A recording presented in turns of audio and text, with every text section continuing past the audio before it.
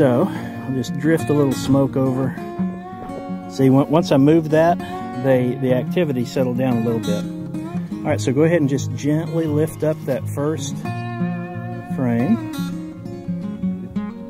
Yep, let's count those. 1, 2, 3, 4, 5, 6, 7, 8, 9, 10, 11, 12. So that is frame 12 in a 14 frame box.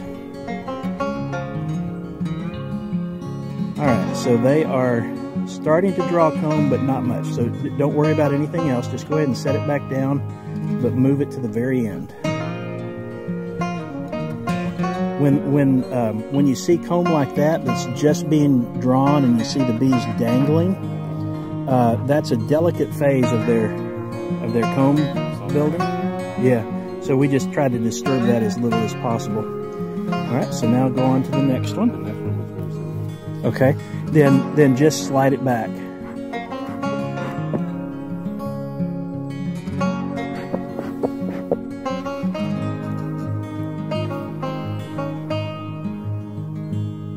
Did they sting the glove?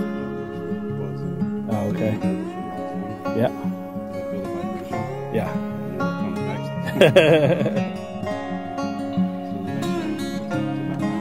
All right, cool. Let's go ahead and pull that up, unless it looks particularly fragile.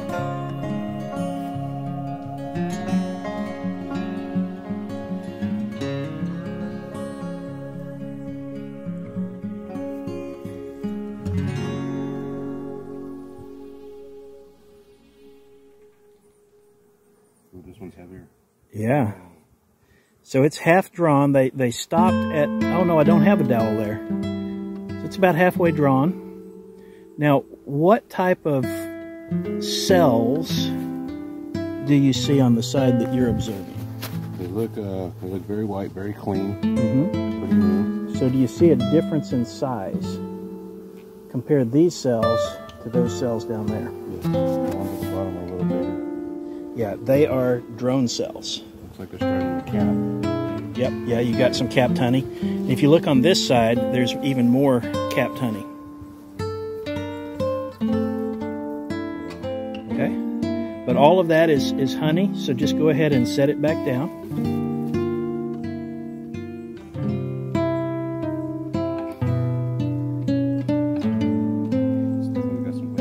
Yep, the honey frames will be heavier than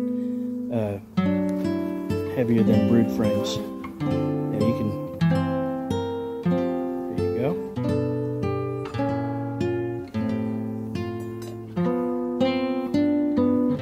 All right, go ahead and loosen up the next frame.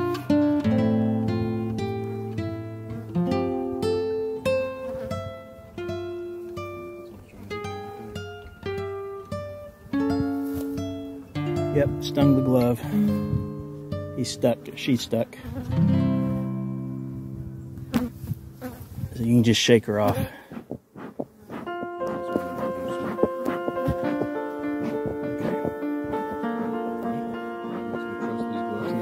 Okay. Yeah. Yep. Equipment you can trust is a big part of the job. Reminds me of the gas chamber. Yeah. Folks who watch the video might be interested in that, though. Look at that.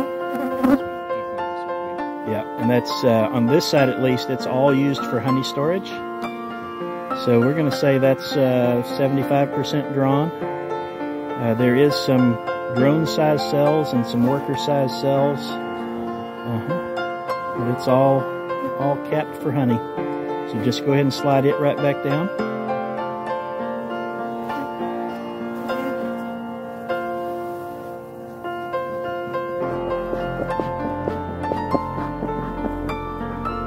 These bees are pretty well behaved. They're not hitting us like those ones from the water meter box were doing.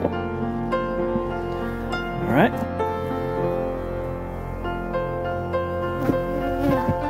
So that was frame 9. So the next one will be frame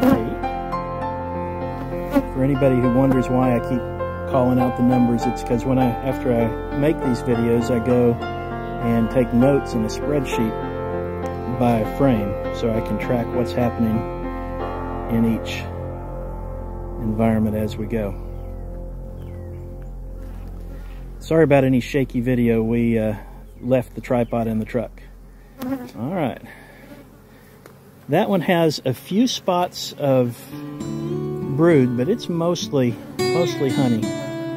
And once again, we've got a mix of worker size and drone size cells. What do you see on that side? I see capped at the top. Mm-hmm. I think that's brood. Yep, that's right. Drones at the bottom. Yeah, drone size cells anyway. Yep.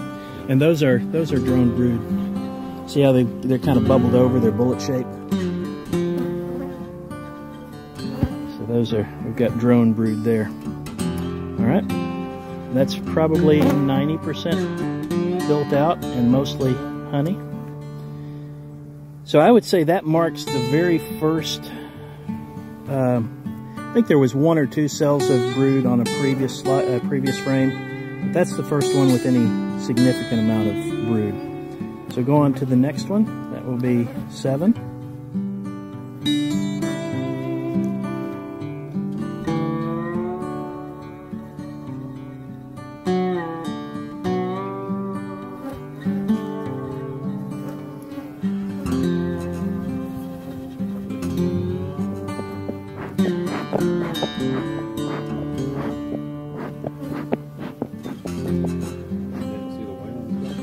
Yeah.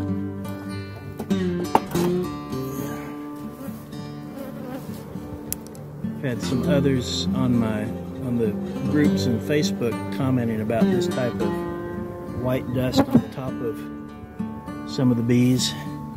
Actually, you know what? It seems like the comb is very whitish. Yeah, we do have some very, very white pollen here, I think. All right. Frame 7.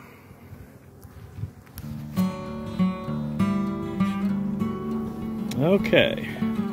Now we've got, this one has been used more for brood. We still have drone brood here, but above it and below it, we have honey storage, nectar storage. How's it look on that side? Okay. Yep, go ahead and just place that back down. Yeah, that's where there's a little bit of a gap in the bottom. The next time we come, there may be a little bit of comb hanging from the bottom of the frame. That's not altogether desirable, but it's not a terrible thing.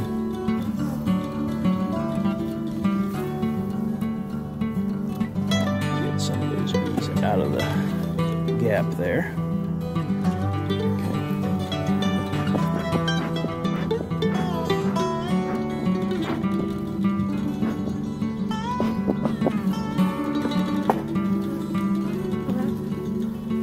All right, that's 6.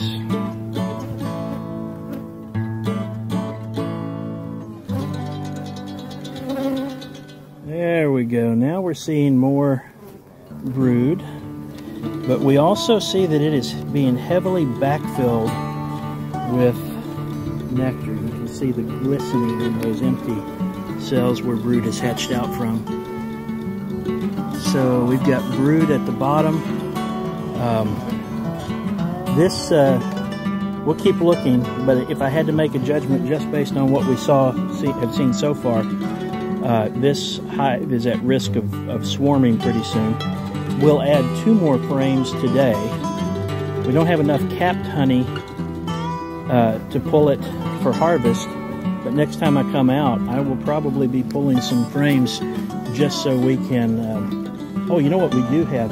I've got one frame with me that is empty cells, so the queen can start laying right away. Where would you place it at the end when we're done. Because the queen mostly hangs. Oh no, you're right. I should probably put it near the front. Well, go ahead and let's close that up. Because the queen is going to be laying normally closest to the entry point for fresh air. Yeah. So near the entrance is where the brood is typically concentrated.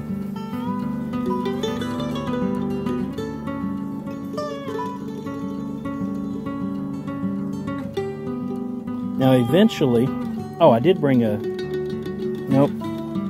Eventually I will want to take this lid and replace it with one that has ventilation holes in the lid. But so far they weren't, oh, a little more smoke.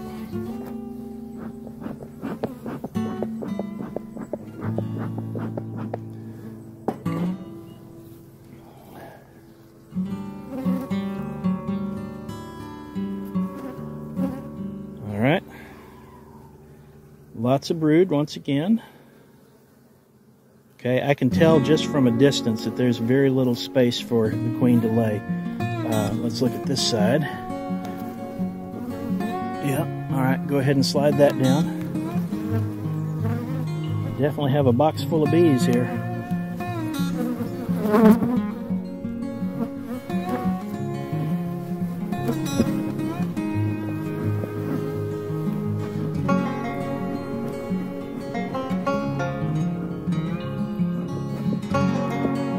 Okay, next is frame 4.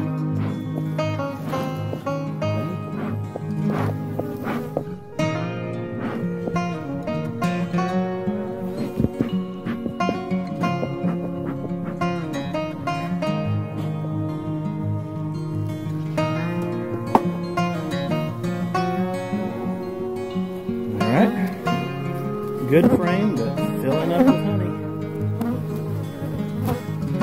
So it's got capped honey at the top, nectar everywhere. There's an empty cell and some brood that's hatching out and being backfilled with honey as it goes. So we see a pattern here. A lot of brood. Yep. So we're going to give them one frame with empty comb one frame with empty comb for the queen to lay in to try to forestall swarming. Yeah, the more you get to the brood, the heart of the brood nest, the more irritable they get. They're not going to get you though. They're just be bold. I've been through Africanized bees. Yep. And you know, you think about that time, they never did sting you through the suit. So I had my face pressed against it. Yeah.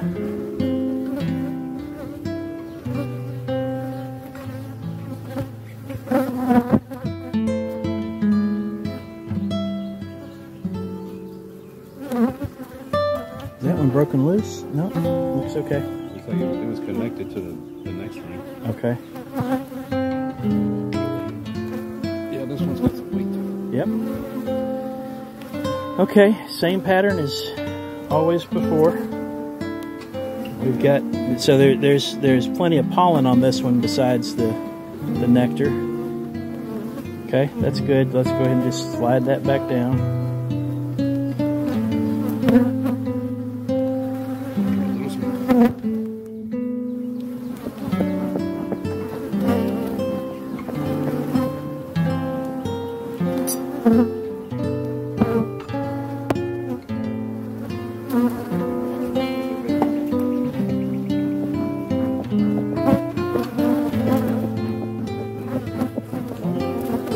Alright. Frame 2.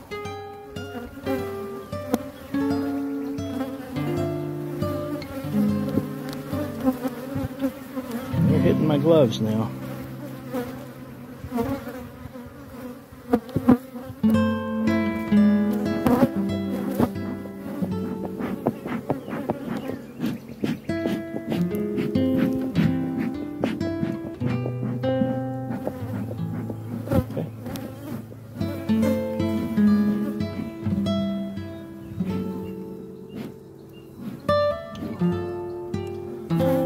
So here we've got a little section where they're doing some double layering on the comb. We'll have to correct that eventually. Yeah. Okay. I don't see an abundance of places for the queen to lay. So go ahead and put it back down.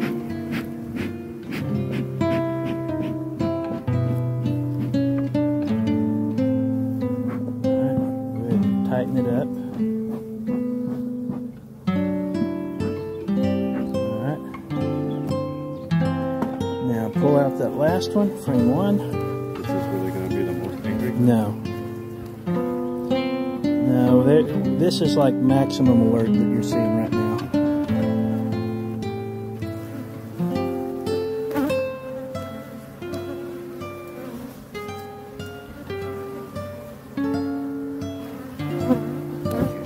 Okay.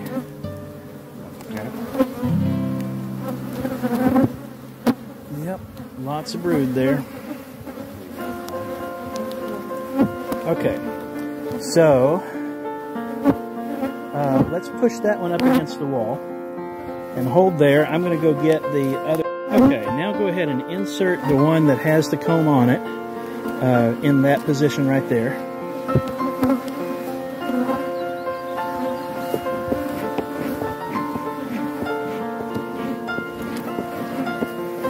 And then we're going to start sliding everything up against it. Everything's going that way? Actually, yeah. Yep. Try to get the bees out before you push them tight.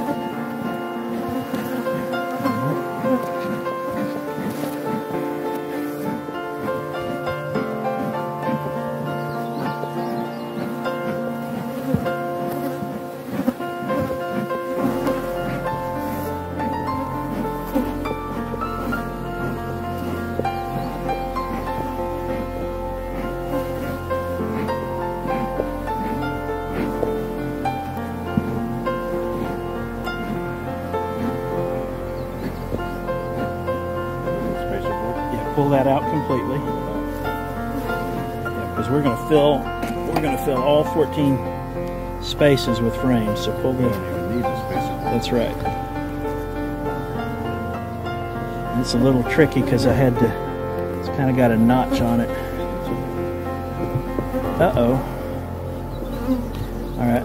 Hang on. See if you can turn it a little more sideways to get it out.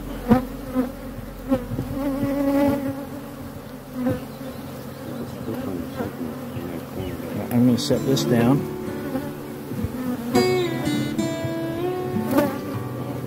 Pull out another frame.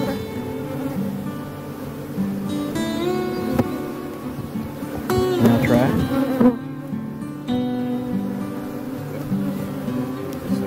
Yep.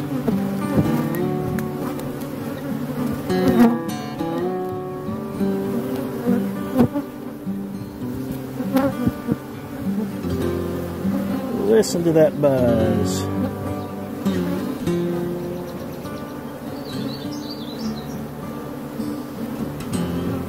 Okay.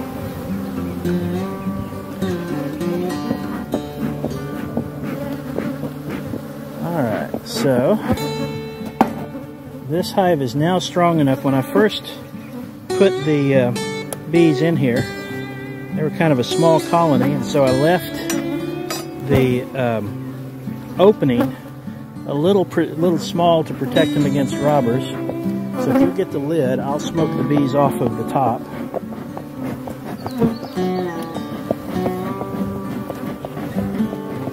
Alright, and then go ahead and put them back in.